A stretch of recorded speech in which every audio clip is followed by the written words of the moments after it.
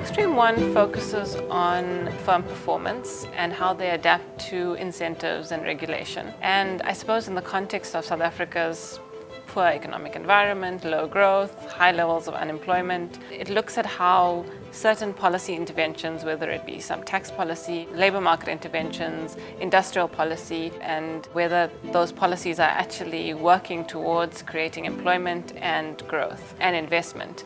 And in terms of the recommendations that have come out, we can figure out where these policy interventions are lacking and where we need to design them better, and also new policy interventions that are required.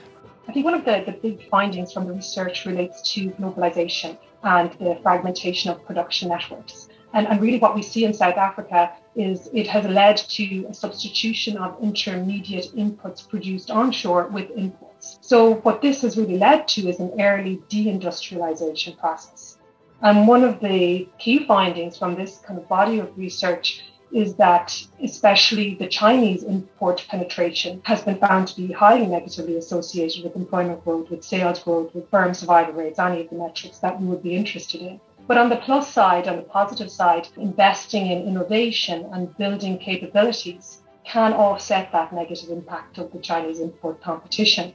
So what we need is complementary policy measures that go alongside the actual furtherance of R&D investments. That can be done in numerous ways, but what we need is a consolidated, broader industry policy that makes sure that we take into account the externalities of a given policy on different sectors. There is significant what we call misallocation of capital in South Africa. Some parts of the research also showed this. And here the policy recommendation is much more clear. We need a stronger focus on reallocating capital to more medium-sized, smaller firms and away from dominating firms, for example, in mining and utilities. The largest 10% of firms, they account for 98% of the estimated tax loss in South Africa.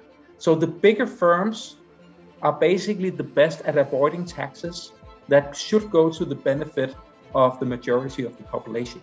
And this needs to be fixed. We need what we call an easy build system that flags firms that diverge from the so-called arm's length pricing principle in taxation. And we have seen other countries around the globe being successful in pursuing that strategy.